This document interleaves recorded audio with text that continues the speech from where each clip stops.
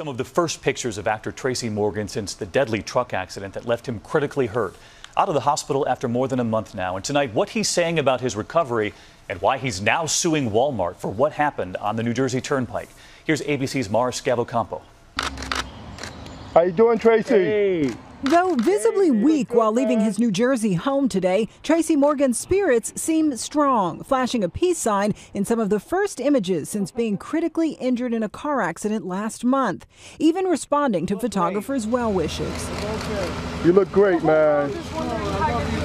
Thank you. The 45-year-old comedian continues recovering after spending 5 weeks in the hospital with a broken leg, nose, and several ribs.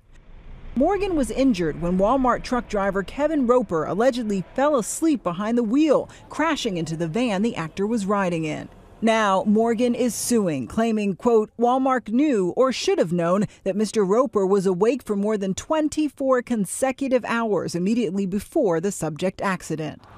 Experts say drivers falling asleep is one reason large truck crashes are so common on America's highways.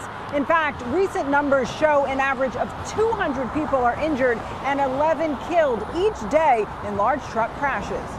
These individuals are overworked, and if they take their eye off the road for a nanosecond, they can have a horrific crash. In response to the lawsuit, Walmart says, quote, we are deeply sorry that one of our trucks was involved. As we've said, we're cooperating fully in the ongoing investigation.